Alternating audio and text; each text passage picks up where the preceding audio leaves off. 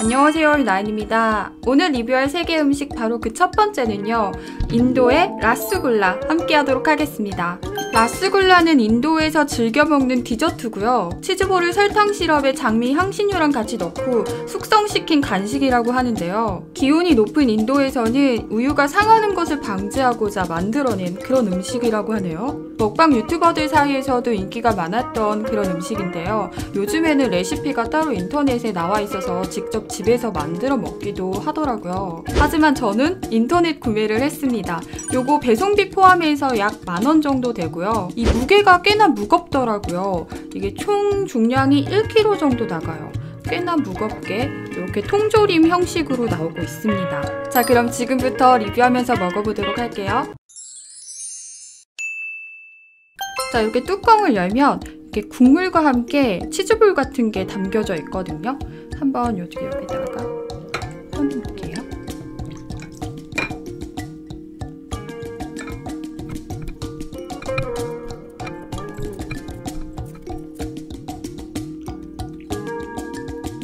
자, 이렇게 치즈볼 같은 게 16조각이 들어있습니다.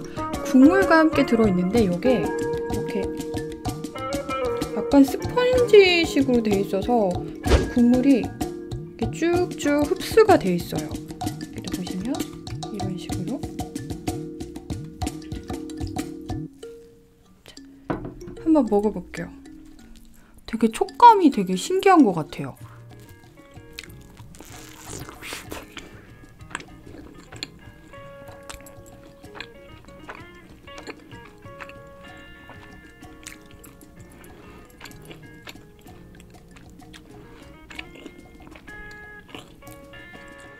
일단 속에는 이렇게 생겼습니다. 진짜 식감도 스펀지 같아요. 스펀지 씹는 느낌이거든요. 이게 치즈볼처럼 쫀득쫀득한 느낌이 아니라 뭔가 포드득? 혹시 소리가 느껴지시나요?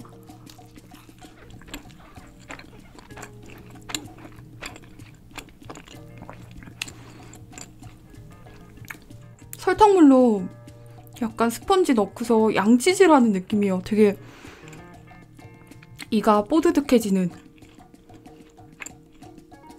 그리고 엄청 답니다.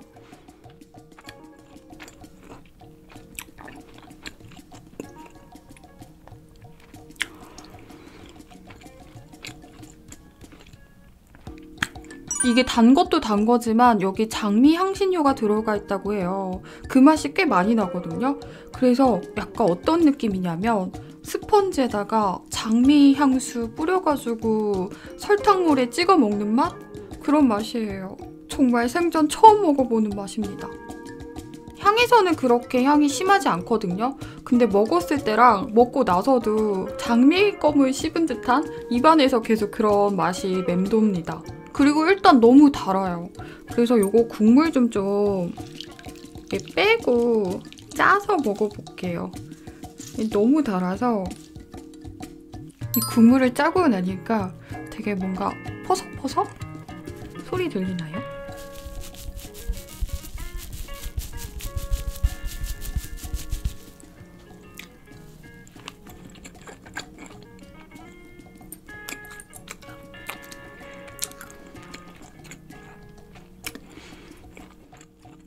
이 수분기가 없어지니까 더 뽀득뽀득하고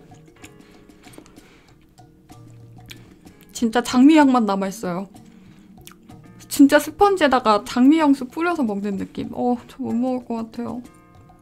식감도 별로고 음식에서 되게 예쁜 맛이 나요.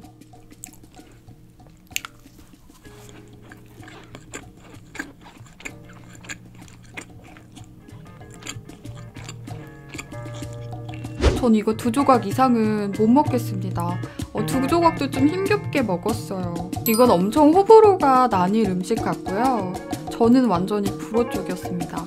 제가 향신료 쪽에 조금 예민한 편이어가지고 제 입맛에는 안 맞았던 것 같아요.